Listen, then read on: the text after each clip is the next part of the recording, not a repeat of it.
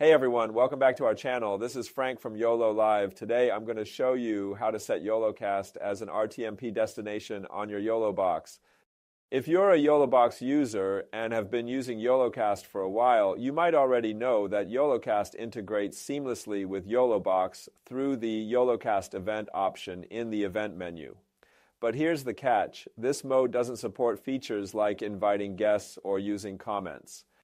So what's the solution? That's exactly what we'll explore today, how to set up YoloCast as an RTMP destination on YoloBox to unlock these features. Let's dive in. First things first, log into your YoloCast dashboard.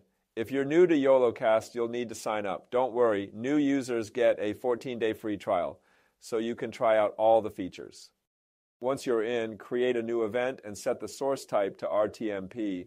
Fill in other details like the title, thumbnail, destination, and anything else you need. When you're done, click Create. Now head to the event page. In the lower left corner, you'll find the stream key and URL. Copy those and hold on to them for now. We'll use them in just a moment.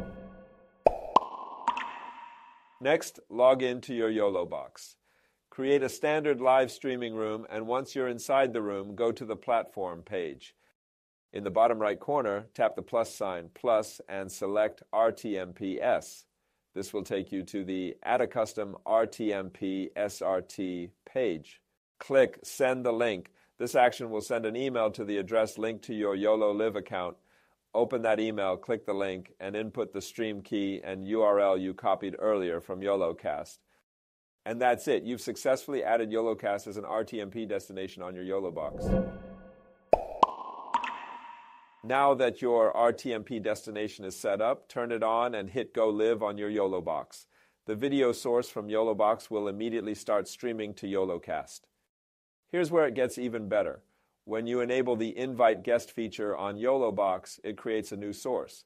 You can use this to set up a picture-in-picture layout, and YoloCast will display the PIP view directly. And if you activate the comment feature on YoloBox, those comments will also be pushed to YoloCast in real time. Once you're live, you can share your YoloCast stream link with your audience, embed it on your website, or even use YoloCast's multi-streaming feature to broadcast to multiple platforms simultaneously. Here's the cherry on top. When your live stream ends on YoloBox, YoloCast automatically records it and saves it in the media center.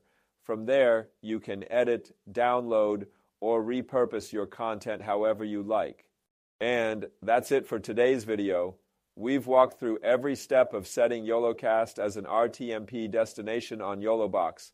This setup unlocks advanced features like guest invitations, comments, and so much more. If you found this video helpful, don't forget to like, comment, and subscribe for more tips on getting the most out of your YoloLiv products. Thanks for watching, and I'll see you in the next one.